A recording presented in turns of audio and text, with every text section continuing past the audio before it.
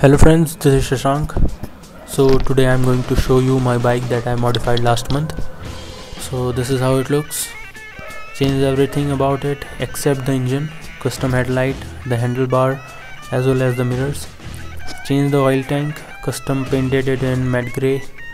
Also lowered and chopped off the seat to a single seater to maintain a scrambler look. Changed number plate, mudguard, custom tail light with inbuilt indicators, customized seat. Though bought this bike 2 years back for 65k and have spent more than 50,000. Here are some pics of the modification I did on my bike. And finally I'm happy and satisfied. Now going to take a test drive. Let's see how it feels.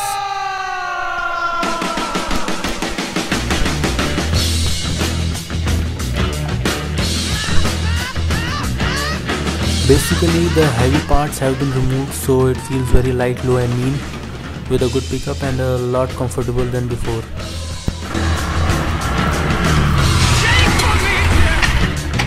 So I end it here. Thanks for watching. See you next time.